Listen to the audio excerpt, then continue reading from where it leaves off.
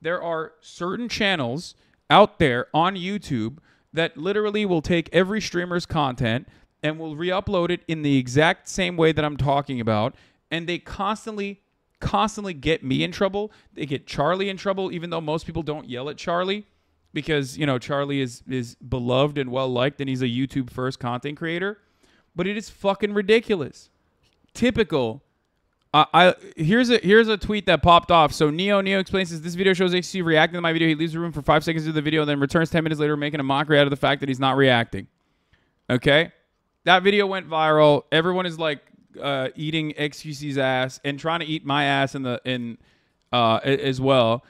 This guy goes, except for Germa, I've never seen anything good posted about popular streamers. They radiate the same energy as the Paul brothers in 2017 with everything you hear about them being purely negative. Okay? So I have a take on this, which is, yeah, of course everything you hear about streamers is negative because people fucking clout farm. Like, if you look at Twitter to understand what I do here, I am sex trafficking children, apparently, and also murdering my editors while simultaneously playing YouTube videos and leaving, okay? That's, people just straight up lie. Newsflash, nobody wants to watch 8 fucking hours of content, which is understandable. And turns out if you're live for 8 hours, then you can very clearly clip shit out of context and make it seem like this is an ongoing thing. So, yeah, obviously you're going to hear things that are negative. Your Screech and Elwig is Zach Morris. I'm sorry, this is the storyline. I don't know what that is. And it's a deeply frustrating thing, but it is what it is. It's like, yeah, guess what, dude? Of course you're not going to hear when this community raises $1.7 million for the earthquake victims in Turkey and Syria, because that's not hot for Twitter. That's not. That shit will never, you will never hear about that. You'll never hear that this community is one of the largest individual donors of the Amazon Labor Union, because that's not hot for Twitter. Like, that's it. And people just constantly, one of the things that is always frustrating to me is like, people look at Twitter and they're like, yeah, all I hear about these guys are that they're fucking giant pieces of shit. It's like, yeah, of course you think that we're giant pieces of shit because you're just only looking at Twitter. And I don't expect you, you know, I don't expect you to like actually sit through anything, but just like have a little bit more media literacy and recognize that a lot of shit that bangs on Twitter is negative stuff. You know what I mean? Yeah, only bad stuff hits the news aggressively.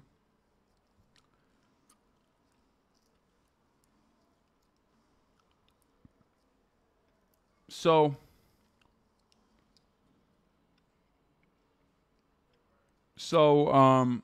that's the reason why you only hear, like, Germa is a wonderful beacon of light in this space. I do agree. He's very creative. He's bold. He's great.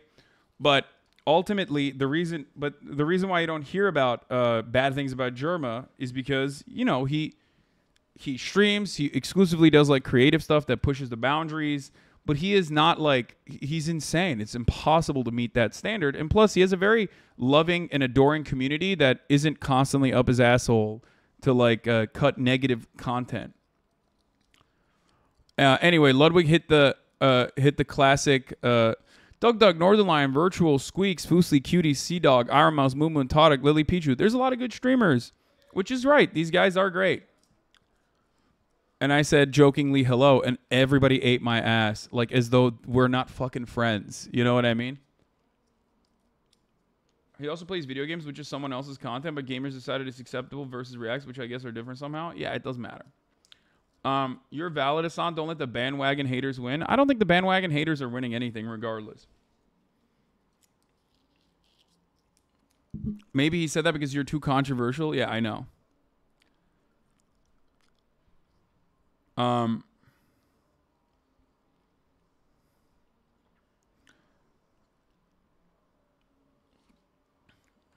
So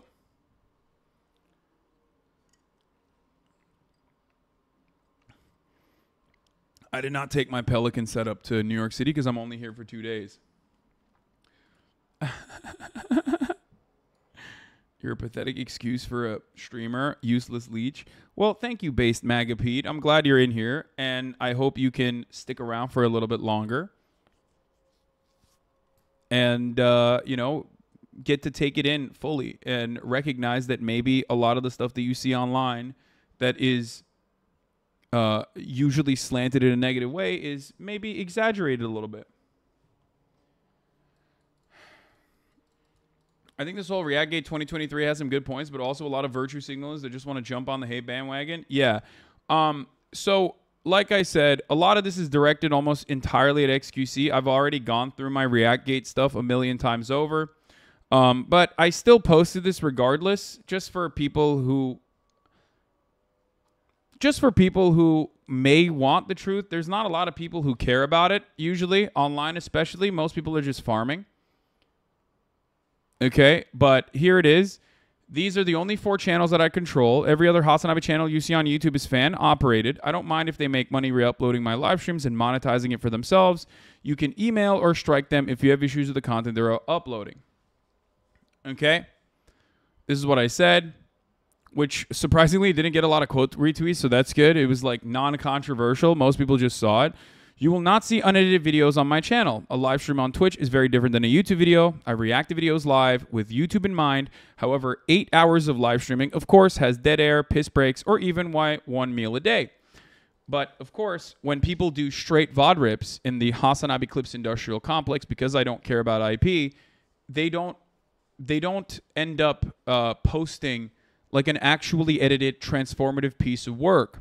When I make my reacts, no matter what I'm reacting to, like 98% of the time, the reaction that I have to a YouTube video is conducted in a way with a YouTube video in mind.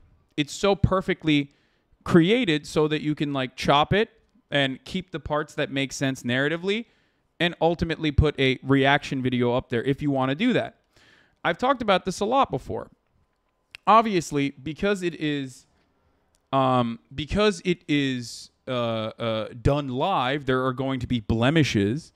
But if you're uploading it onto YouTube, where it's like directly competing with the original, for example, then yes, you have to ensure that that live video is not a direct copy of the original work and is, you know, it's like worthy of being uploaded to YouTube.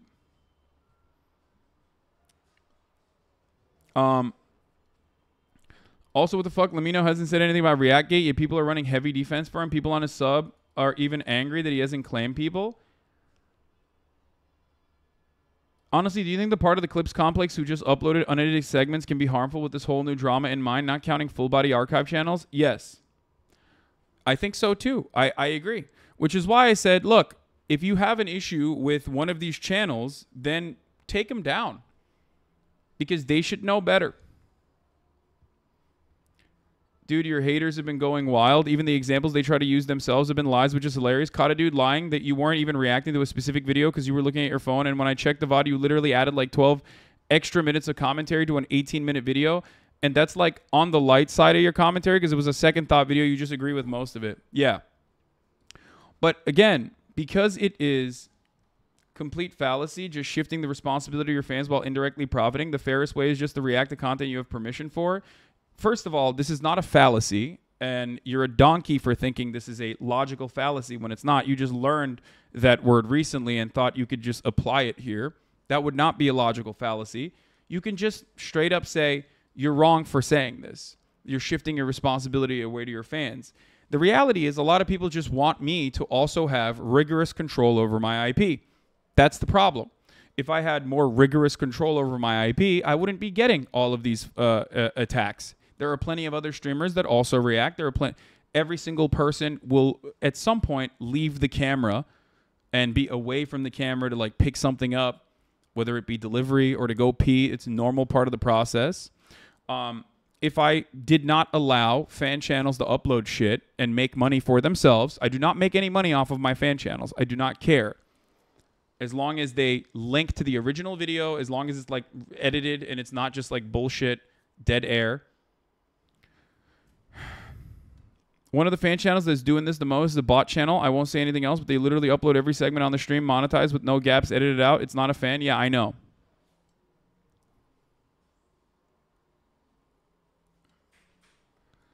Did you see Meat Canyon grouping you with XUC? That's kind of shocking because I know him. I've hung out with him a little bit, and I would have. I'm surprised that he had a negative take about me like that, because he's literally thanked me for watching his videos on stream before. So that is actually kind of shocking. I doubt that he did, though. I don't think he did that.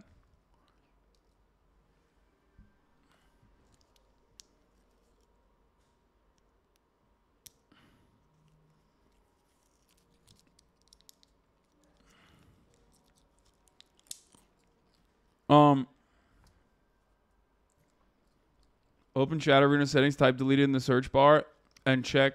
Oh, yeah, you want me to check the hide the deleted messages, right? Yeah, because I'm seeing a lot of people that you guys are clapping. I kind of want it. Anyway, I doubt that Meat Canyon would shit on me for that, because he has personally thanked me for watching his videos. Anyway. So,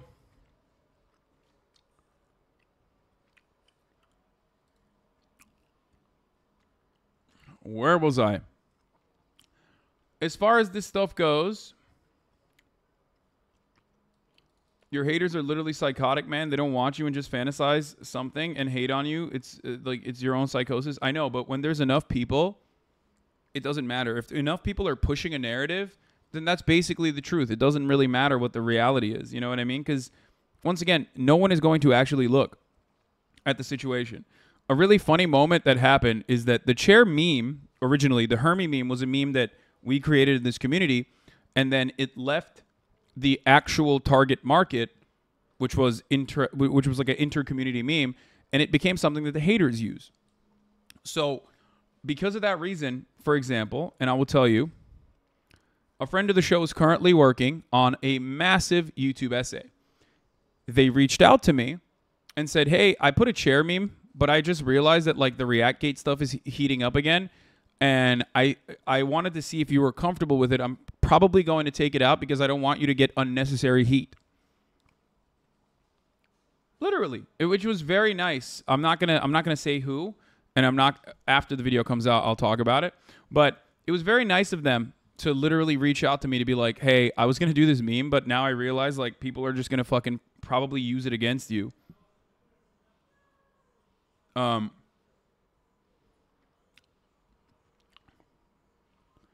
YouTuber did a streamer react tier list and he put you on F because he believes the chair shit. Yeah, it doesn't matter. It doesn't matter. It wasn't Jay Aubrey, no. So, yes, people did recognize me at the airport, of course. So,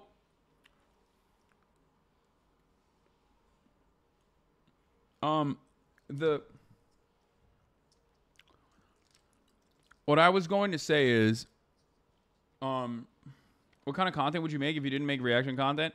I mean, I make plenty of content that is not even in the boundaries of what people consider react content or low effort content, because I am, for the most part, doing political commentary. That's usually what I do. And even my react content is usually political commentary. 34 MKD50, thank you for the 50 gifted subs. Of course, I am not a simply react streamer. I am a top of the hour ad break streamer. That's what I do. I serve top of the hour ad breaks at the top of the hour every hour. If you no longer want to see those ads, all you need to do is subscribe, which you can do for $5 or free with a Twitch Prime. Here's the 3-minute ad break now. Lamau, news punditry is literally react content. Exactly. News is react content, but even haters recognize it as different. Yeah. So, commentary has basically been lumped with react. Yes.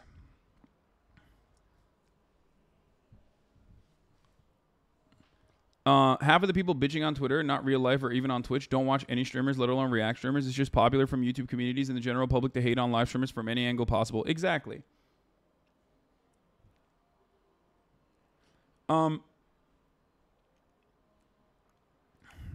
However, is there truth to what haters in the past have said, even if they've like totally weaponized this against me because they just like personally hate me due to my politics or whatever? Yes, that's why I changed some of the things I used to do. Back in the day, I used to literally have a dual streaming setup where I would either watch it on my phone if I was away from camera or watch it in the kitchen when I used to cook. This was like 3 years ago at this point. And everybody got very mad at that. That was the original reactgate shit where he was like, Hasan just plays videos or whatever. And I would, of course, always still be reacting, but it didn't look good optically, and I stopped it. There was some criticism about, it was 2021. Okay, it was 2 years ago. There was some criticism about how like I actually deliberately hide what the who the video I'm reacting to is, which wasn't true, but it doesn't matter. That's the reason why when I do react to a video now, I absolutely will mention who the content creator is, the link, and we'll link it in the chat. We'll pin it to the top to ensure that, like, you know, this is as ethically done as possible.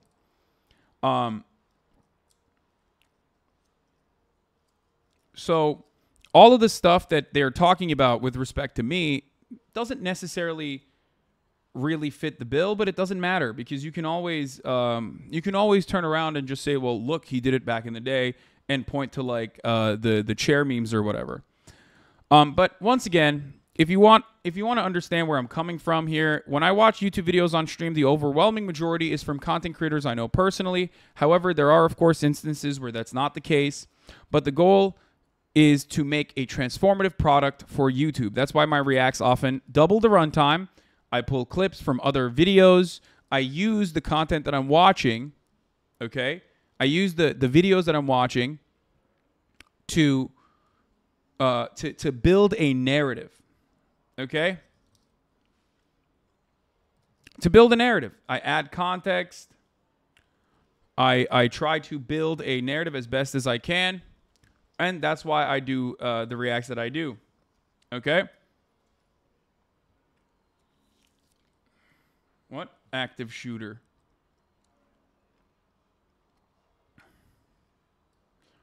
I think reaction YouTubers are those that upload them to the same service in the video aren't ethical. So I think the best way to showcase this... Wait, there's the actual congressional shootout? What the fuck's going on? Anyway, my point is... I do think that there's validity to the frustration that YouTube content creators feel with respect to what like Twitch streamers do and their uploads, which is why I try to ensure that it is done as best as possible. Okay? I try to ensure that it is as ethical as possible. There might still be issues overall. But almost all of the issues often stem from fan channels that upload not like a narratively cohesive, not like a React video that is edited, chopped down so it actually makes sense, but a React video that's slapped from the VOD, just a literal fucking, zero edits, just taking a VOD piece and just re-uploading it immediately to be first to market, while simultaneously taking the thumbnail that the other content creator worked hard on and slapping my face on it. You can't do that. Like, if that's what you're doing, then yeah, you deserve to be fucking DMCA'd. Okay? If you're doing that, you deserve to be DMCA'd by every content creator that you're doing this for. Just because I do not have any restrictions on my IP doesn't fucking mean that you can just do that. And there are some channels that even Moist Critical has had issue with. Asmongold has had issue with. XQC probably hasn't had issue with, but like other podcasts have had issue with. There are certain channels out there on YouTube that literally will take every streamer's content and will re-upload it in the exact same way that I'm talking about. And they constantly get me in trouble. They get Charlie in trouble, even though most people don't yell at Charlie because, Charlie is beloved and well-liked and he's a YouTube-first content creator. But it is fucking ridiculous. And I've told YouTube they know about the problem, and there's no way for us to be able to deal with it. So, like I said, and these are bot channels. They're not fans. They're just bot channels that are taking advantage. And they even DMCA fan channels that are actually genuinely editing videos.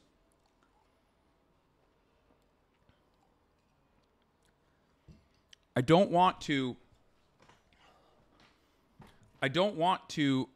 you know, start copy claiming fan channels.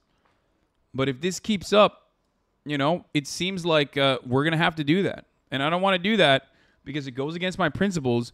But that's what it's leading down to.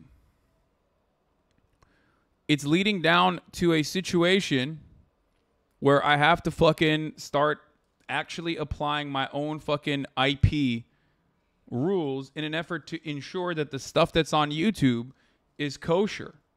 The reason why my main channel doesn't get slapped with fucking DMCAs unless it's like a clown who's trying to be contentious or fucking make a name for themselves or some shit like that, because my main channel is not re-uploading shit. It's always in good faith. It is always a completely transformative product. So fan channels should try and follow that same principle if they don't want to get fucking DMCA'd by other YouTubers. And there's plenty. I react to so much over the course of an 8-hour stream. I react to so much over the course of an 8-hour stream. You're just being you're being lazy. You just want to be first. You just want to be first to market, and you're just doing a straight VOD rip. Okay?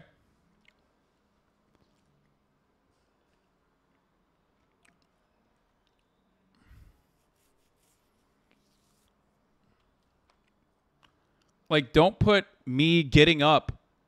Don't put me not reacting to shit on a YouTube video. Cut that part out.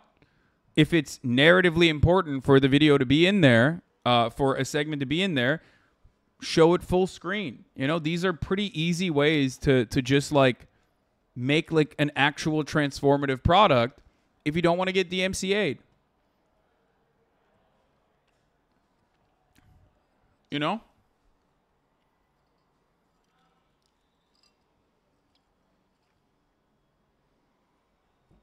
So that's it.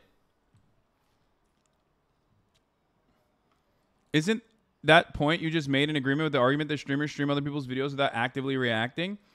I mean, yeah, but that is true.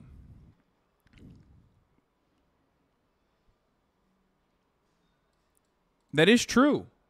If I and sometimes streamers do, sometimes I do that too. If I'm doing that, usually it's like a video from a friend of mine. Like, it's second thought or something, you know what I mean? And I already agree with everything in the video. And I'm using it as an educational tool, like a substitute teacher that plays a video while they're gone, making money off filler content. Yeah. And second thought certainly doesn't have an issue with that. That's, you know, a good friend of mine. He loves it. And even then, I always add, you know, add additional context to it. But that's it. I saw HasanAbi at Siddell's. He is as attractive in person. Oh my God. This is the person that took photos of me. Took photos with me when I was at Siddell's this morning in Soho.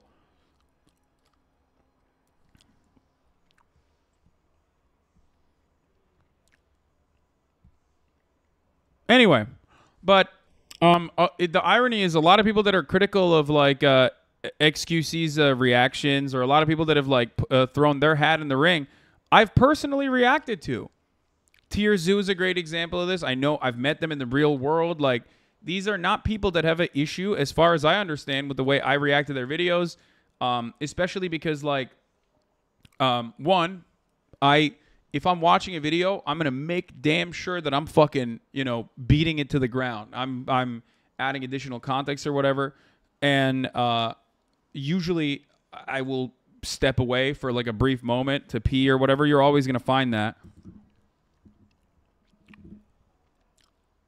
But ultimately, that kind of stuff should not be in the re-upload. Some of these should not even be uploaded at all. Some of these videos should not be uploaded at all.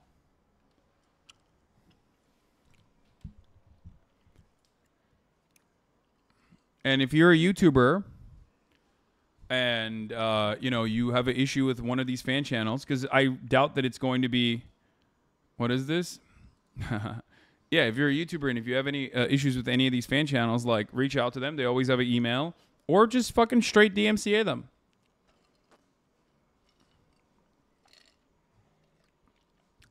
I follow Tirzo on Twitter. He's kind of miffed by this whole new wave of React drama on the side of the streamers being shit, but it's in the context of XQC and not you, so I don't know. Seems to have changed his stance on it recently. No, Tirzo was always critical of people reacting. That's how I originally started talking to him.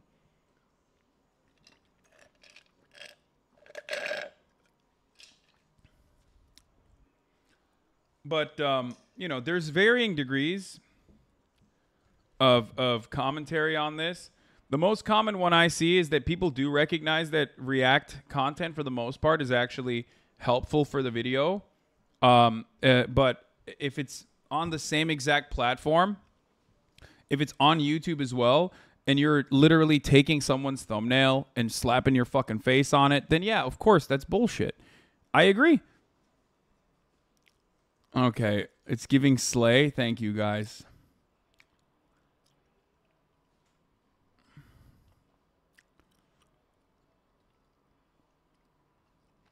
One other thing that I was thinking about is also as far as like the final aspect of the react gate, because I think about this stuff all the time. I don't want to. I have a tremendous amount of respect for content creators. And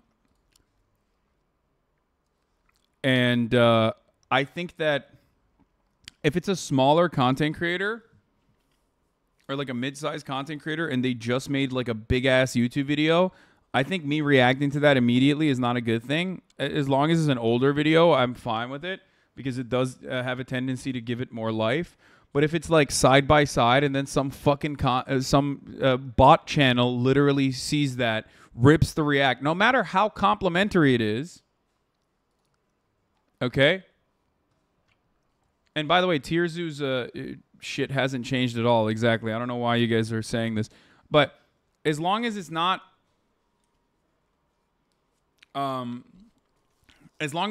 directly fucking ripping the video that they're doing, ripping the thumbnail, whatever, and like pushing the original content creator off the fucking algorithm, it should be fine. But yeah, here's Tirzo's take on it. They can't keep getting away with a YouTube video lazy reaction from a YouTuber who spends months on that video. For what it's worth, I enjoy having my content reacted to. I like seeing people laugh at the jokes and marvel at the shocking moments. If you're a React streamer and you genuinely engage in my content, by all means, watch it with your chat. The issue is when it becomes obvious that the streamers are exploiting my content to fill time or give themselves a break, when they're engaged with something else as the video plays, whether it's eating their dinner or answering text messages or whatever. And lastly, of course, do not re-upload an unedited VOD of the reaction to YouTube. Is just not cool. Yeah. Old Tirzo mentioning you. Yeah, oh, here it is. This is perfect. Exactly. Neither. I just don't want to start beef with XQC, and that's his actual channel. These clip channels aren't owned by Hasan, but since Hasan and I know each other, I feel comfortable at least asking. I'm not going to copy strike anyone myself, though. Nothing to do with politics.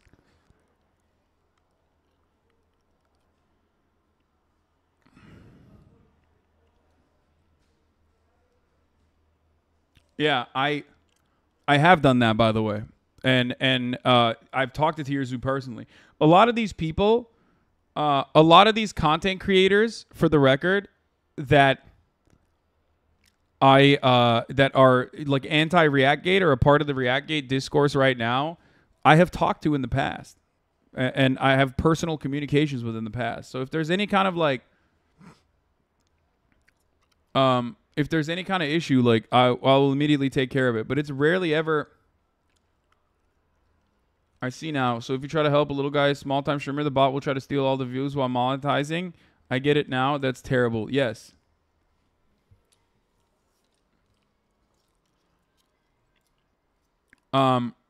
So that is a frustrating thing that happens.